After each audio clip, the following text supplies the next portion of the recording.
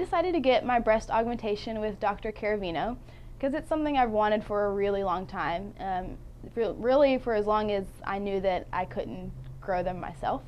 So it went back to junior high and high school. Obviously I was too young then to do it, but once I was old enough to make the decision on my own, after consulting with my boyfriend and my family, I decided that it's definitely something that I wanted to do.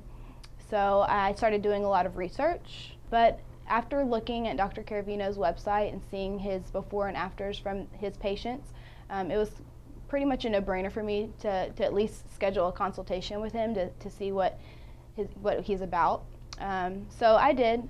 It was actually a year after being on Texans, and I was getting tired of stuffing my bra, to put it bluntly. But so I set a consultation with Dr. Ciaravino and his staff, and it didn't take very long. Literally that day I'd set my appointment to get the procedure done with Dr. Ciaravino, because everyone was so friendly, so nice, made everything so easy for me.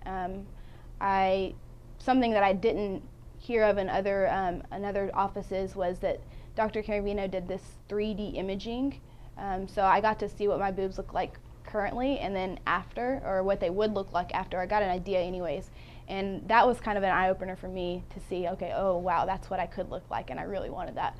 And not to mention, Dr. Ciaravino is one of the top surgeons in the nation, so it was very easy to go with him.